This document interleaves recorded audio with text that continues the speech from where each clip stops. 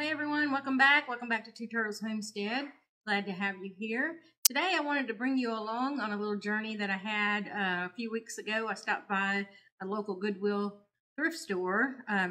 Just went in browsing around to see what I could find, and was happy to have found a $10 like new Magic Chef bread machine. So come on along, I'll show you my journey with that.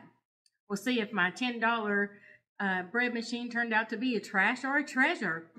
Okay, so here is the bread machine. As you can see, it is a Magic Chef. But as you can see, there is my receipt. It was $9.99, so with tax it was $10.96. And as you can see, there's no scuffs or apparent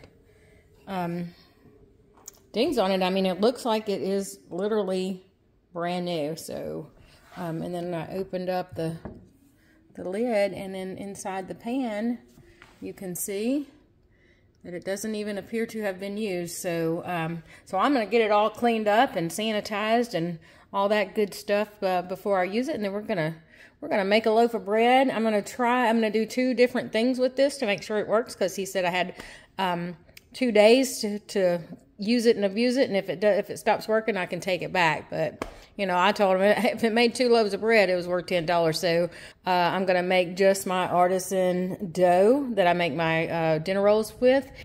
I'm gonna make a loaf of bread and let it bake a loaf of bread to make sure that it is fully functional in the way that it should. Okay, so I have cleaned the inside. I've wiped it all out and cleaned the top. I ran the pan through my dishwasher and got that all sterilized and ready to go. So here we go. Let's plug her in and see if we got power. And power comes on. So I'm gonna actually just select the dough cycle and just hit start without anything on it. Make sure that everything is turning and before I put all the ingredients in there. So here we go. And it looks like it is actually working. So the paddle is spinning. See that? All right, so I'm gonna hit stop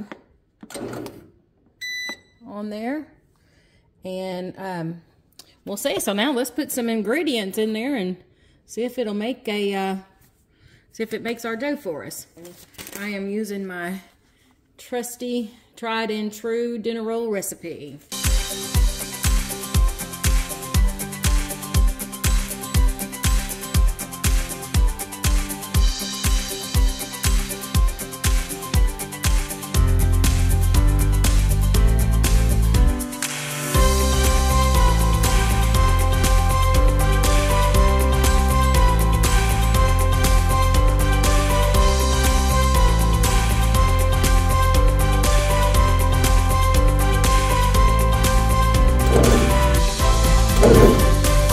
According to the timer, this process should take an hour and a half.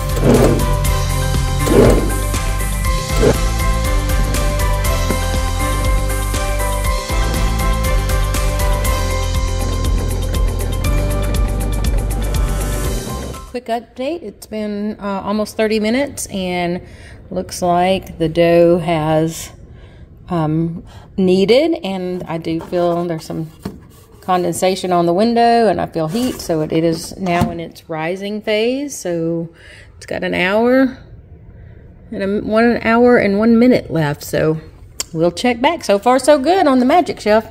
Okay, so the bread machine just beeped that it is finished, so we will get a look at the bread. Oh, it looks pretty. All right, so now this is for my dinner rolls, so I'm going to take this out and shape them into rolls and get them baked up, and then next up we will cook a loaf of bread in this machine.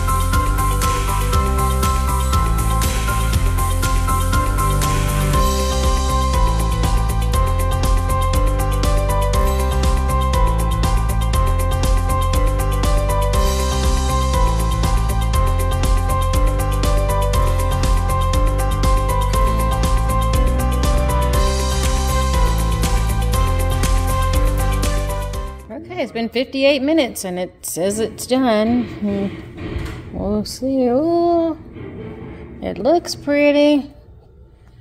I'm going to get it out of here and see how it looks.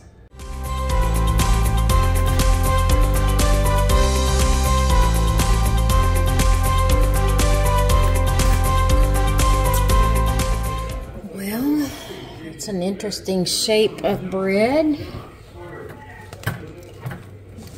And this is the reason that I don't bake bread in the bread machine, because it leaves the paddle in there.